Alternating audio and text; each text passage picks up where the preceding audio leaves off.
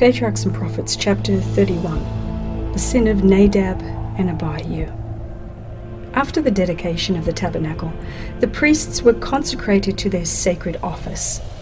These services occupied 7 days, each marked by special ceremonies. On the 8th day, they entered upon their ministration. Assisted by his sons, Aaron offered the sacrifice that God required, and he lifted up his hands and blessed the people. All had been done as God commanded, and he accepted the sacrifice and revealed his glory in a remarkable manner. Fire came from the Lord and consumed the offering upon the altar. The people looked upon this wonderful manifestation of divine power with awe and intense interest. They saw in it a token of God's glory and favor, and they raised a universal shout of praise and adoration and fell on their faces as if in the immediate presence of Jehovah. But soon afterward, a sudden and terrible calamity fell upon the family of the high priest.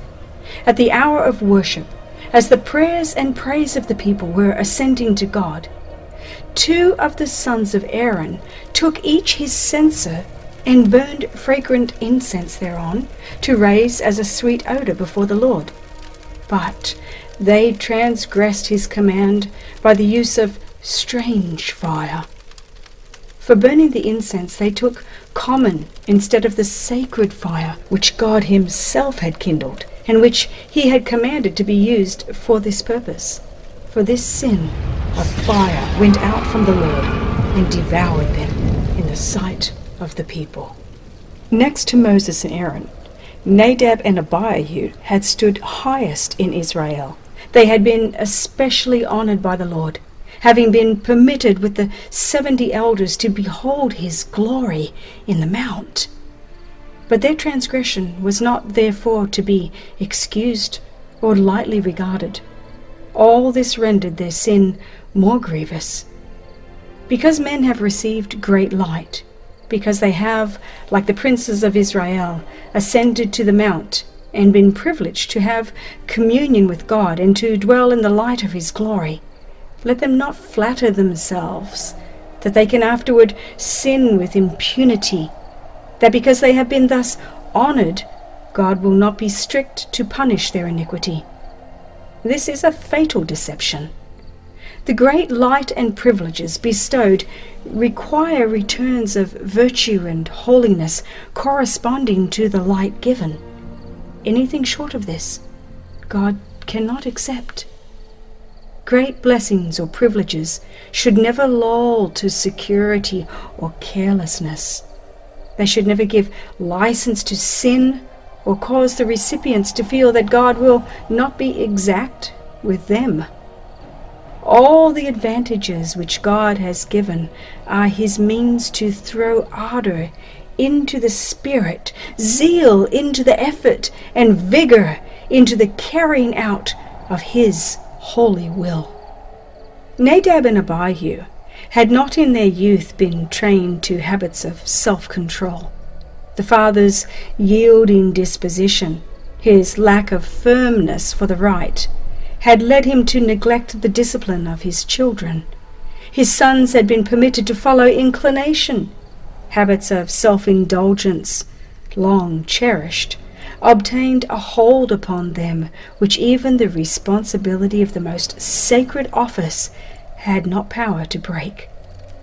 They had not been taught to respect the authority of their father, and they did not realize the necessity of exact obedience to the requirements of God. Aaron's mistaken indulgence of his sons prepared them to become the subjects of the divine judgments.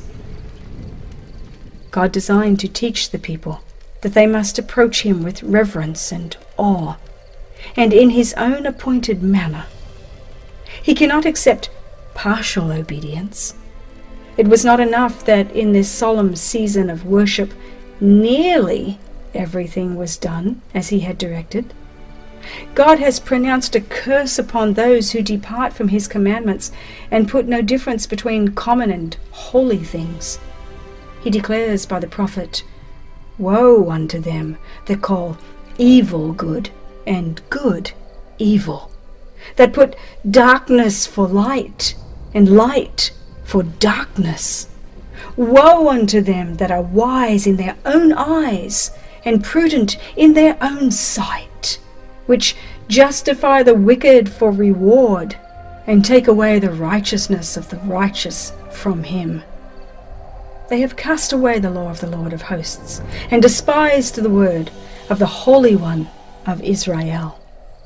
Let no one deceive himself with the belief that a part of God's commandments are non-essential, or that he will accept a substitute for that which he has required. Said the prophet Jeremiah, "Who is he that saith, and it cometh to pass, when the Lord commandeth it not?" God has placed in his word no command which men may obey or disobey at will, and not suffer the consequences. If men choose any other path than that of strict obedience, they will find that the end thereof are the ways of death.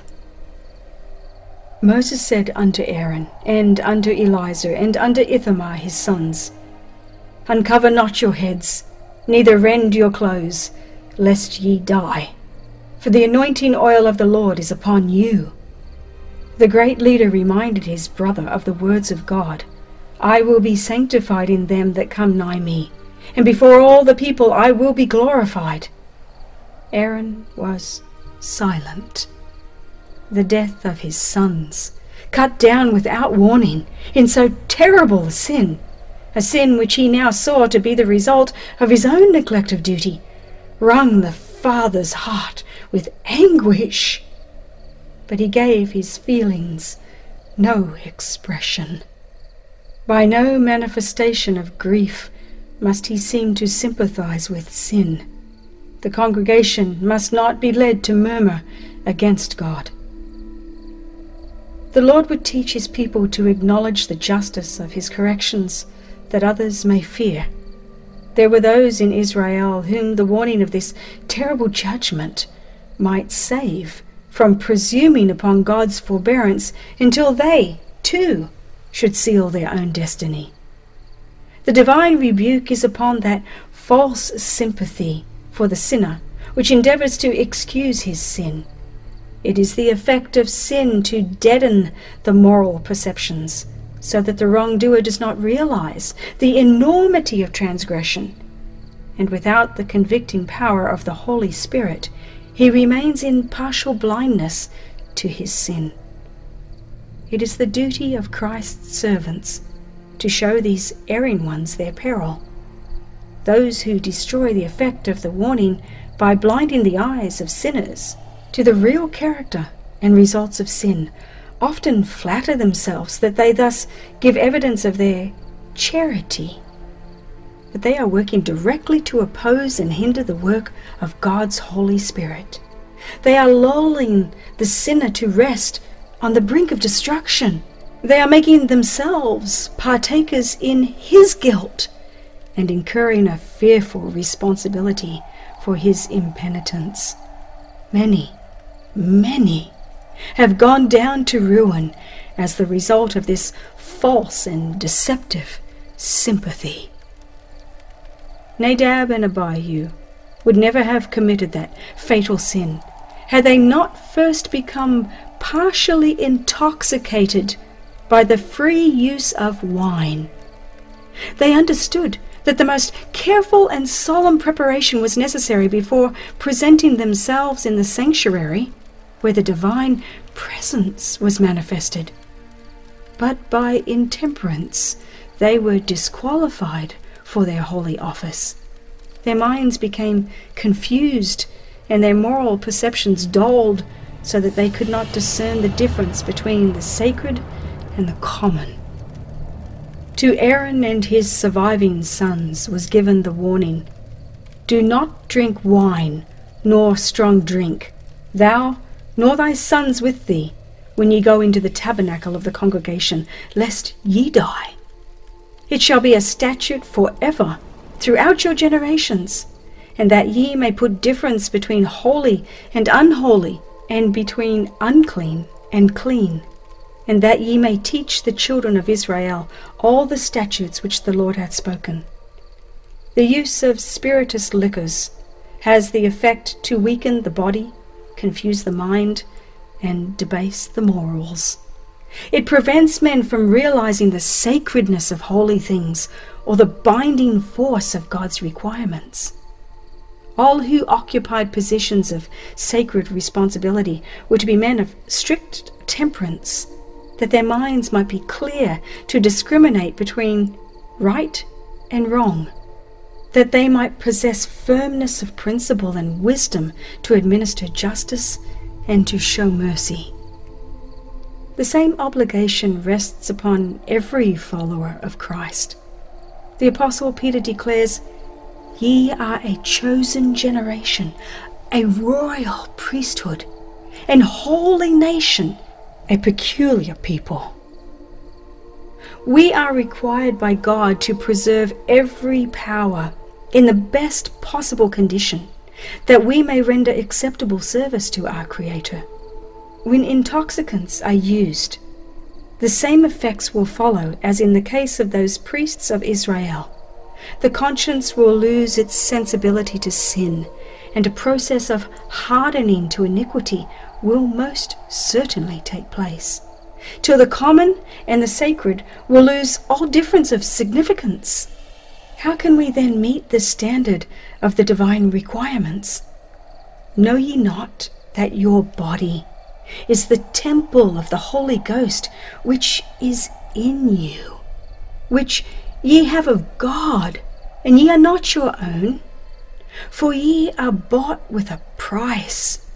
Therefore glorify God in your body and in your spirit, which are God's. Whether therefore ye eat or drink, or whatsoever ye do, do all to the glory of God. To the Church of Christ in all ages is addressed the solemn and fearful warning, "If any man defile the temple of God, him shall God destroy. For the temple of God is holy, which temple ye